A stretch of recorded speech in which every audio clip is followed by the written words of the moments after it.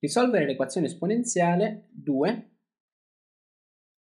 elevato alla 4x più 1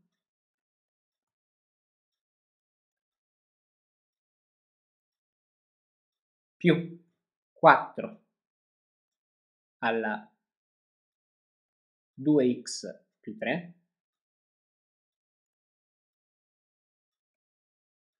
uguale a 33.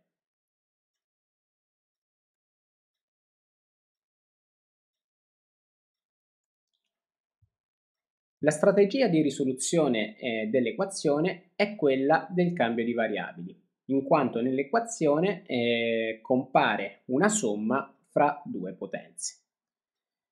Dobbiamo quindi riportare le due potenze in modo tale che abbiano una parte in comune, cosa al momento difficile da vedere perché abbiamo una potenza in base 2 e una potenza in base 4.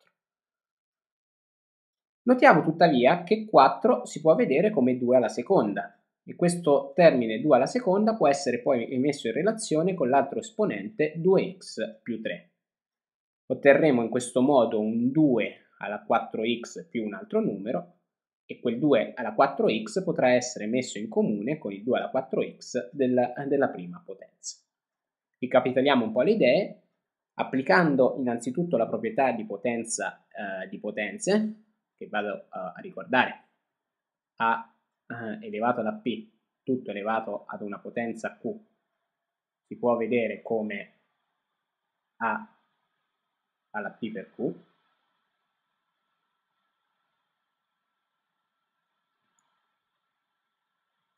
possiamo riscrivere l'equazione come 2 alla 4x più 1, che al momento lascio inalterato.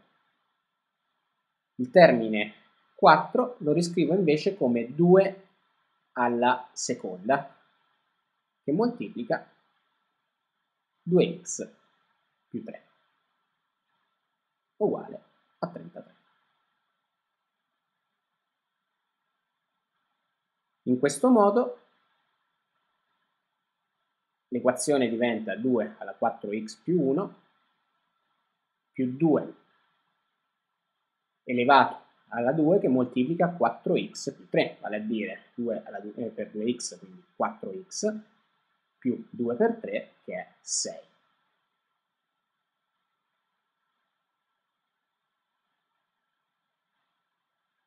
Ci stiamo così avvicinando alla parte in comune alle due potenze. Applichiamo allora la proprietà della moltiplicazione di potenze aventi la stessa base. 2 alla 4x più 1 lo possiamo vedere come 2 alla 4x per 2 alla 1, cioè 2, più 2 alla 4x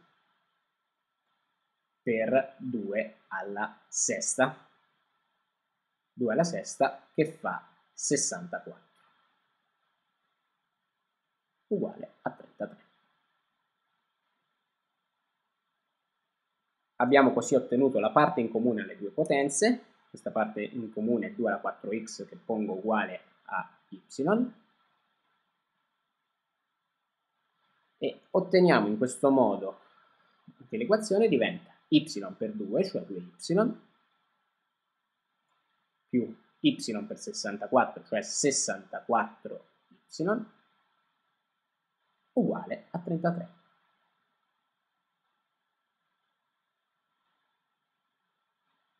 Sommando i due termini in y abbiamo che 66y è uguale a 33.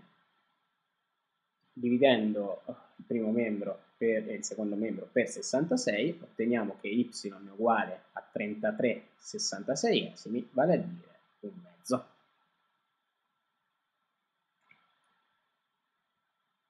Ritornando alla sostituzione di partenza per trovare il valore della variabile x, visto che y è uguale a un mezzo, la nostra equazione diventa 2 alla 4x uguale il valore trovato della y, appunto un mezzo.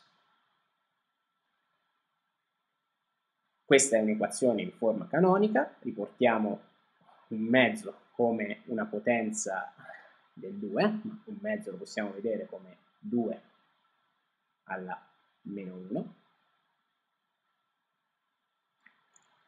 Otteniamo così che